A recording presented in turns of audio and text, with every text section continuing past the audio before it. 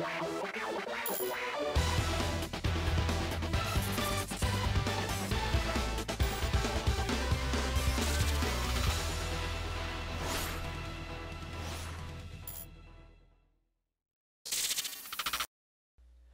everybody, how are you doing? This is MD Tech here with another quick tutorial.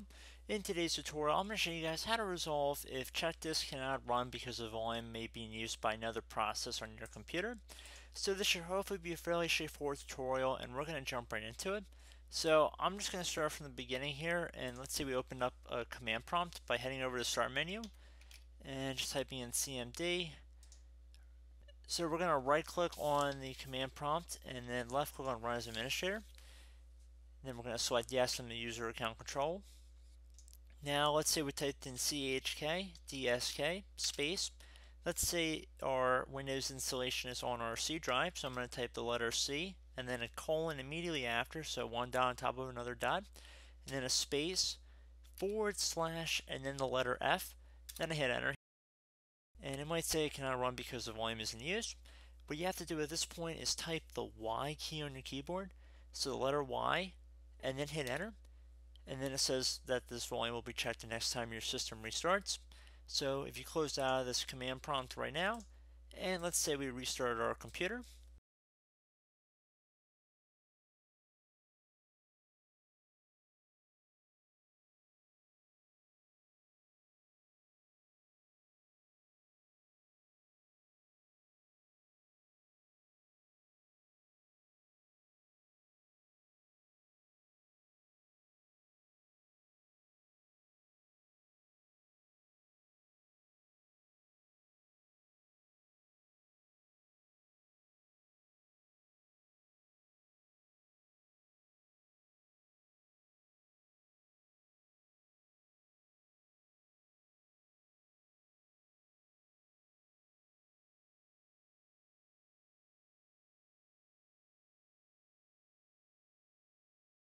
Okay, so at this point, as long as you don't press any key within a certain time frame to stop the Chkdsk, it will commence.